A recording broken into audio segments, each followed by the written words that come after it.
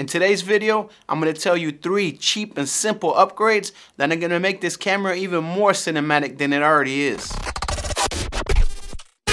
So I was browsing through YouTube, right? And I saw this video by a guy named Joris Herman. And he did a pretty good job on that video, by the way. What he mainly talked about was 2 things: shallow depth of field and color grading. And to be honest, there's a lot more involved in terms of getting cinematic footage, but those 2 topics are a good place to start. So what exactly is cinematic footage? We hear this term thrown around on YouTube left, right, and center. To me, it's something that as soon as you see it, it screams out professionalism. It's something that looks like it was shot on an expensive camera. Footage that's different than if you were to just whip out your mobile phone and start recording. So how do we get that cinematic look? Let's talk about the first subject that Joris Herman was talking about in his video: shallow depth of field. And what that does is that it blurs out your background, allowing you to separate your subject from the background and from the foreground. It allows you to pull focus back and forth, bringing the viewer's attention to that which you want them to focus on. And aside from all of that, it just looks beautiful. So first things first, what do you need exactly to be able to get shallow depth of field? What you need is a lens where the aperture opens up very, very, very wide. And now the second thing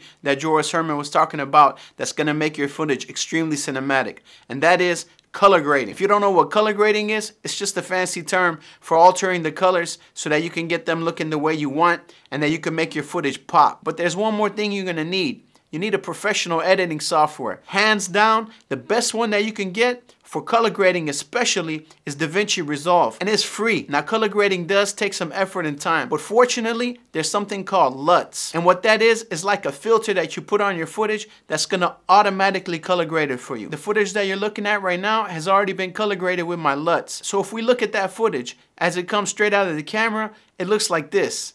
As you can see, it's not so appealing. By the way, you can purchase my LUT pack, which has multiple LUTs in it, such as Analog Days, Simplicity, Freedom, and back to the original one I was using, Teal and Orange Juice.